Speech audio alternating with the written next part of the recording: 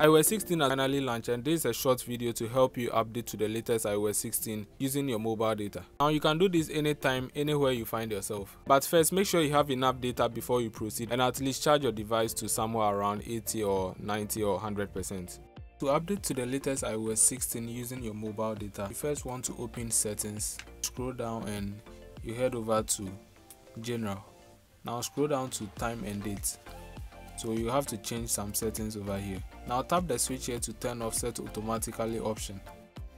Tap on the date here, set the date to 1 month ahead, or you can set it to 3 weeks ahead. So once you are done with this, go back to General Settings. Now tap on Software Update.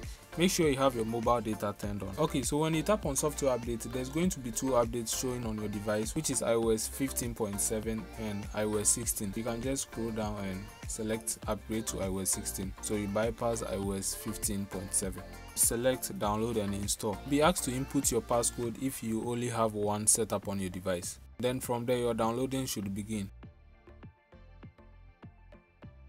Now after the update has downloaded successfully, go back to Date and Time, turn on Set Automatically option. So once the date and time return back to the real date and time, you can now go ahead and install the iOS 16 update on your device with all these new features. If you are getting an error preventing you from downloading the update, try switching the dates couple of times and the option should be available for you.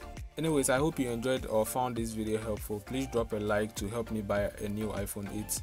Yeah, and subscribe to this channel for more videos. Share this video to any friend who is looking to upgrade to the latest iOS 16 and stay safe. So leave me a comment.